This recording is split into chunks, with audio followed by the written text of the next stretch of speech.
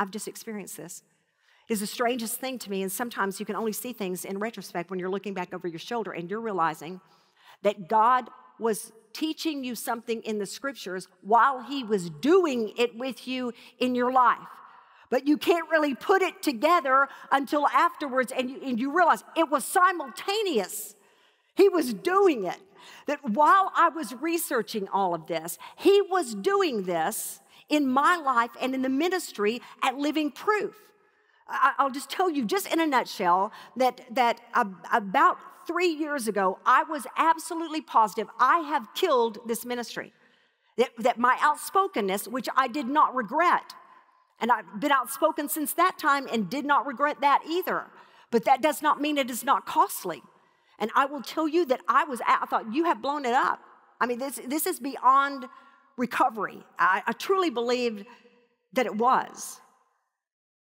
And so what we did at Living Proof, what I started doing, I thought, since you've blown up the whole thing, all I've ever really wanted to do is just do people some good in the name of Jesus.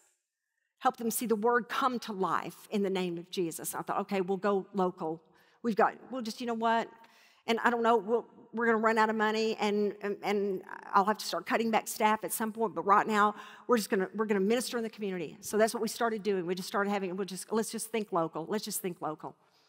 And so we kept having events out there, but sure enough, they were being affected. We're just like, let's just zero in here. Let's just zero in here. And so we started doing all sorts of things. We started having local events that didn't have any frills to them whatsoever. We just began just meeting together, like in the work clothes we wore that morning, just come together, like if you need water, go, there's a water fountain out in the hall. I mean, just simplest things we could possibly do. But the big game changer for us was that we began on Tuesdays every single week. We started on Tuesdays having an hour from 12 to 1 every single Tuesday where we simply opened our doors and said, if you need prayer, stop by. We'll pray for you. This door is open for a solid hour for anybody that wants to stop by for prayer. We put out old school signs in front of the ministry that say, need prayer? Turn in. And so we just began opening our doors. In the very beginning, maybe there were like 4.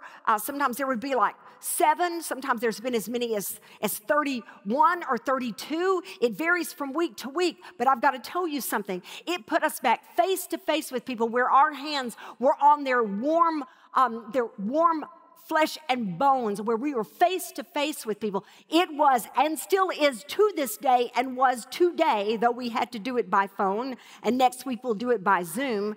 It still is the smallest thing we do at Living Proof, and it brought us completely to life.